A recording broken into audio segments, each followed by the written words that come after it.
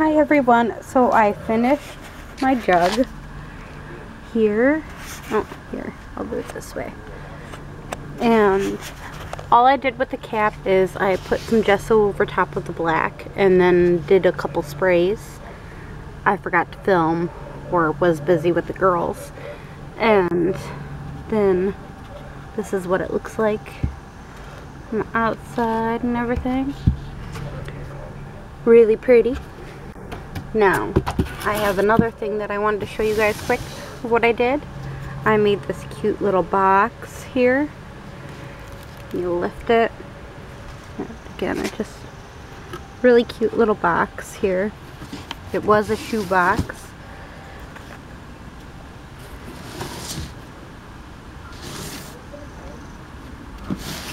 And I'm going to try selling this at Flea Market for $5, I think. If you think it should be priced differently, let me know, but I figure $5 seems enough for time and supplies.